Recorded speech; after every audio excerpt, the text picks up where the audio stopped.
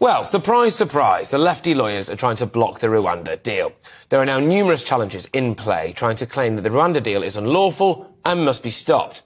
The first flight is set to depart on June the 14th, but of course that's not far away now, is it? But Priti Patel's right to carry out such removals, the rationality of her claim that Rwanda is generally a safe third country, the adequacy of provision for malaria prevention in Rwanda, and whether or not it complies with the Human Rights Act, these are all being challenged.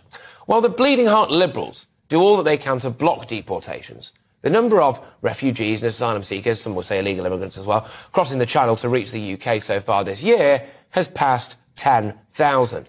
That's a huge number.